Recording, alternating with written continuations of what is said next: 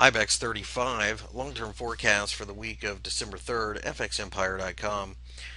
Spain did very little over the course of the last week as we just basically have been bouncing around in about a 200-point range. The candle is fairly neutral, as you can see here. It's not quite a doji, but it gives essentially the same reading.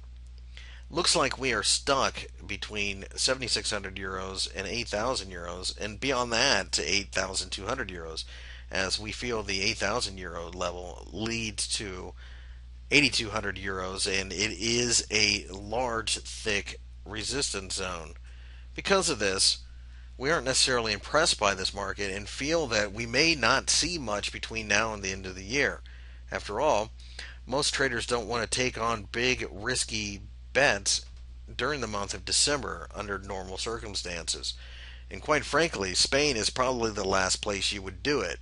So, having said that, we are watching this market. We have a couple of obvious areas to get involved in, but until they get broken either to the up or downside, we just don't see anything that will interest us from a long term perspective.